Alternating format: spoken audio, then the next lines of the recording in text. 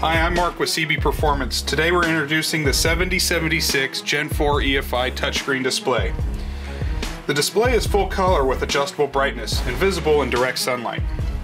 It comes ready to install with the included panel mount adapter.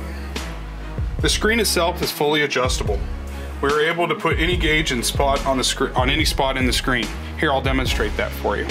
Click in the menu button, gauge setup. We can click any one of these and change the variable that goes into that. Select parameter.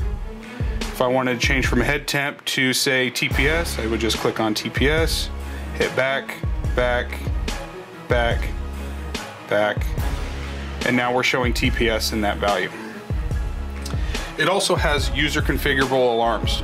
So what that does is you can go into the menu button, gauge setup, and we're going to select RPM, set up alarms. Here we have different variables that we can adjust to set up different alarm colors along with their different colors. I'll demonstrate that here. Here I have yellow coming up at 6,000 RPM with red showing up at 7,500 RPM.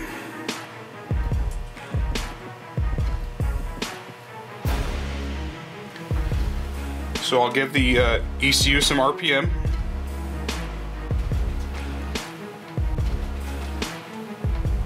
And as we're approaching 6,500 RPM, you see it change color. After we pass 7,500 RPM, you see it go to red. Bring the RPM back down.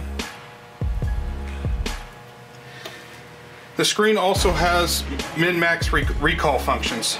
By pressing the min or max button, we can see what our highest or lowest settings were during a certain RPM range, or not a certain run range.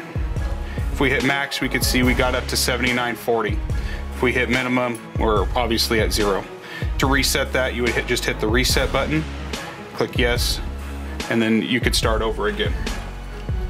The dash is ready to go with new or existing Gen 4 systems with a firmware upgrade. If you have any questions, please feel free to contact us.